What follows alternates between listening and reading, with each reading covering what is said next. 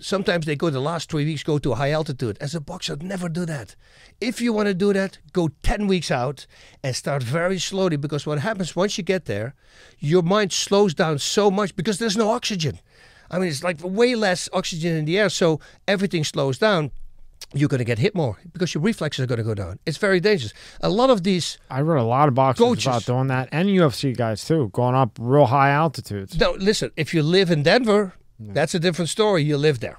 You're used to it. You're that. Don't do it for 3 weeks. If you want to do it, go at least, I would say, 10 weeks to make it very safe. And in the first 2 weeks, don't spar. Just get used to the altitude, to the oxygen, and once it's there, because all these Olympic level athletes, right, or the trainers, they don't do high altitude anymore because you have less productive workouts. So what they do, they build a high altitude home at sea level. So now these athletes, they live in the house, they eat in the house, do everything in the house except the workouts. So 2 times or 3 times a day, they go out for an hour and a half, whatever it is.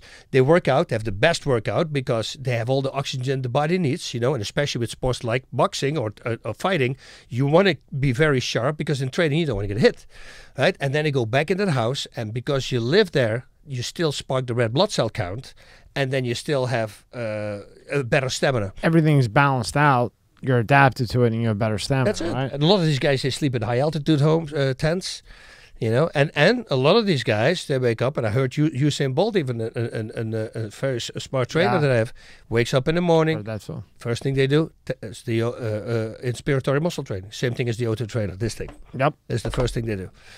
Training the breathing muscles.